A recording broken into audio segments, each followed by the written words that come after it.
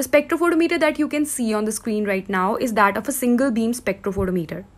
So first we have to switch it on. If we see closely, it has a few buttons on it. We have to go to the Go to Lambda button, using which we can set the wavelength at which we want to measure our samples by using the up and down buttons for setting the wavelength.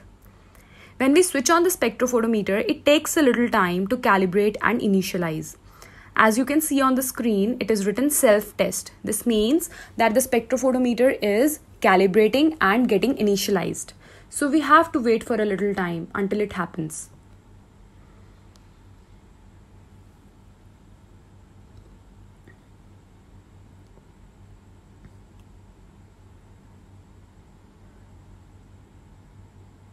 Okay, so now it says that press any key. So I will just press any key and it will show up for setting the wavelength. So after waiting for a few seconds, the screen will appear where I can set the wavelength and start measuring my samples. As you can see. Now let's say I want to set the wavelength to 600 nanometers. So this is how we can do it. So I will just click on the button Go to Lambda, and then by using the up and down buttons, I am going to set the wavelength at 600 nanometers. Now this wavelength can vary according to the experiment. It can be any wavelength according to the quantitative estimation you are doing. So for this example, I am taking the example of 600 nanometers. So this is how we do it, 600 nanometers, and then we have to click on the set button. And after clicking on the set button, 600 nanometer will appear on the screen. Now this is the flap of the spectrophotometer. When we open it, you can see tiny slots. In this slot, we have to place our sample using a cuvette, which we are going to see in a while. Now this glass tube that you can see on the screen, this is called a cuvette. So this cuvette has two sides. One is transparent side and one is opaque side. So when we are placing the cuvette inside the slot, we have to make sure that the transparent side is along the side of the slit, because we want that the light is passed through it.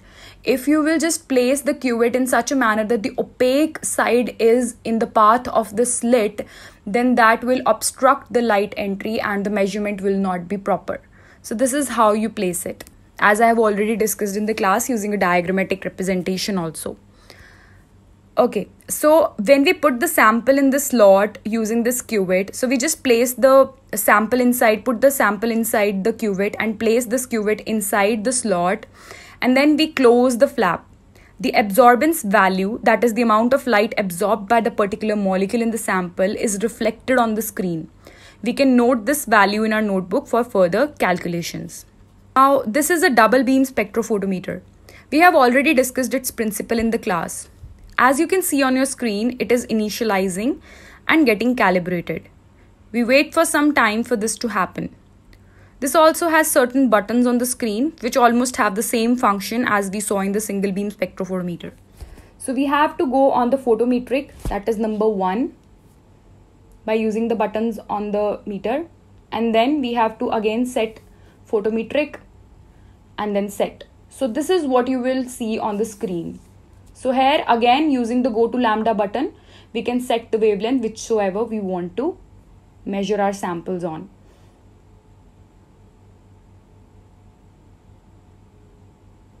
Let's say we want to set 660 nanometers. So that is reflected on the screen right now. And then we can just open the flap and use the cuvette. So this is the cuvette box.